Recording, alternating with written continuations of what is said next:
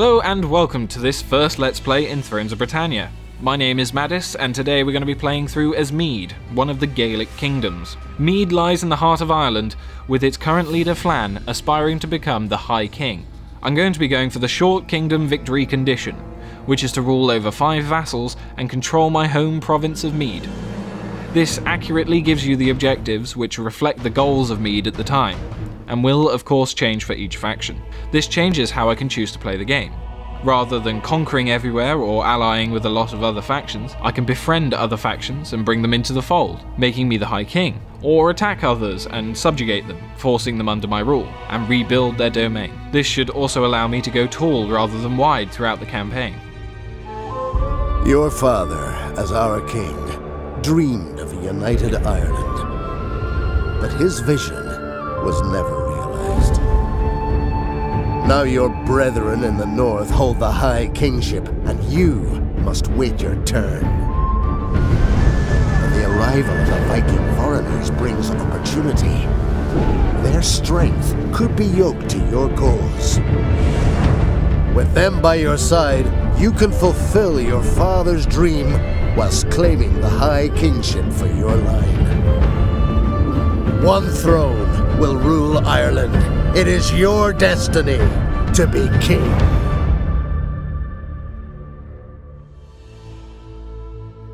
As soon as we enter the campaign, we are issued a mission to defeat the rebel army within our lands. But before we get stuck into that, let's first take a look at the campaign map. Mead starts surrounded by other factions, without access to a port, and no natural defences to aid them, so enemies could come from any direction. We start with 2 armies, one led by our king Flann, which is well rounded with 6 units, and one in our main settlement with 2. This will be beneficial in case of any issues in the south of our lands. For now we have a very real and present threat in the rebel army, so I'm going to move Flann into Canassus, which will give us access to the recruitment pool. As we can see, we have a variety of units to choose from, with weapon types you'd expect from the time. I'm going to get some Arig Warband, elite swords, some Freeman Axemen, a levy axe unit, Arig Horsemen, an elite melee cavalry, and some Horseboys, some missile skirmisher cavalry. The roster fielded by Mead favours strong missile units in their javelinmen, and exceptional late-game axe units with gallow glasses. For now, however, this will see us through the coming battles. As you can see at the top there is a breakdown of the cost of recruiting these units. The upfront cost paid now, the upkeep cost per turn, and the food cost. You will still be able to recruit more units even if you don't have the food for them, but this will have an impact on your other army's replenishment and potentially cause attrition. In my province we have 1 settlement, Clan MacNoise, and 3 villages surrounding it. At this point we should focus on getting more food, so improving our farms would certainly give us that boost. With that done, let's go ahead and end the turn, and we'll see what happens with this rebel army. It seems they are being confident and have attacked the village with my army inside. We should be able to make short work of them and end this rebellion swiftly. Welcome to the battlefield. In Thrones of Britannia, because of the detail on the campaign map, we're able to reflect that in the battle maps. Canassus has a farm and a priory, which can be seen on the map. Now, back to the battle. I'm going to move my men and take the high ground. Using some of my cheaper units in the shield castle formation at the bottom of the hill will prevent a head-on attack, and will keep the enemy within range of my javelinmen for devastating attacks. But first I'm going to skirmish with my horseboys and try and get a few quick kills on their general's unit. It seems their general wants these boys dead. Understandable. But he's come within range of my javelinmen, and I don't think he'll be able to do much when he himself is dead. The infantry have also come up against my swords, and beat a hasty retreat. All in all, a solid victory for us. We managed to destroy the enemy army, and Flann has now leveled up, allowing us to add a follower to his retinue, which will grant him bonuses. I think in this case, as we're trying to grow the army as quickly as possible, the forager will be great for us, with his +5 replenishment, and the +2 food is a nice bonus. We should also take this opportunity to look at our infrastructure and recruit more units in the south. And with that, let's end the turn. Throughout Thrones of Britannia, With all the factions, you'll be given these narrative opportunities, which steer the course of your campaign. These will also appear to the AI, making each playthrough different. We've been given a choice to make. It seems the Vikings in Dublin have been raising an army, presumably to attack Briga.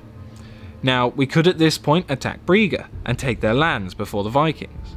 Or we could attack the Vikings and take their lands instead. Or we could just not get involved. But that's not my way.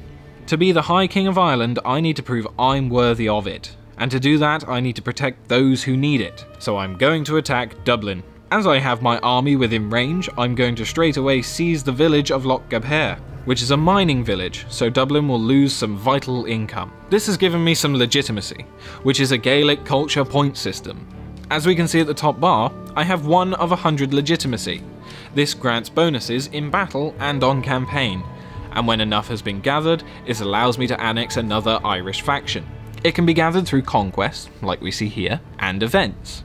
This mechanic is different for each culture and faction, and has different impacts throughout.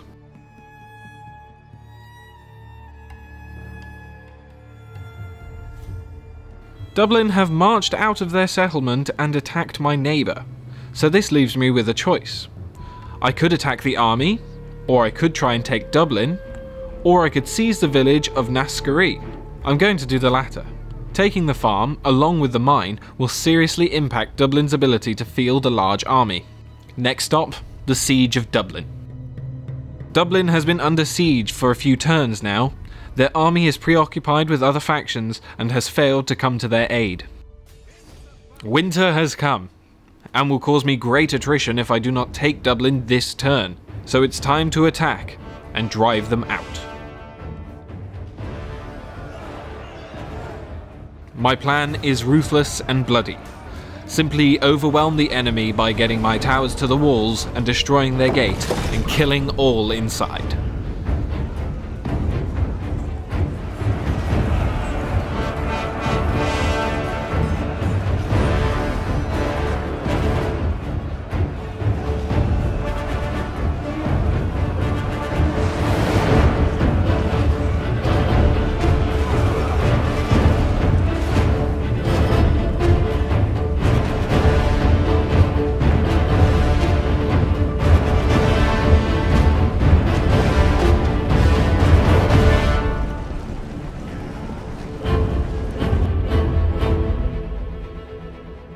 That certainly was a bloodbath, a complete annihilation of the Dublin Vikings.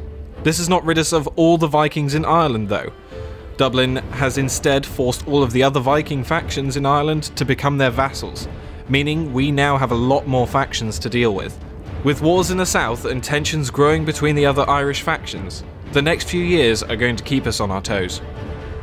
Everything you see here is currently under development, so is subject to change. Thrones of Britannia comes out on April 19th, and you can pre-order your copy now and receive 10% off from selected retailers.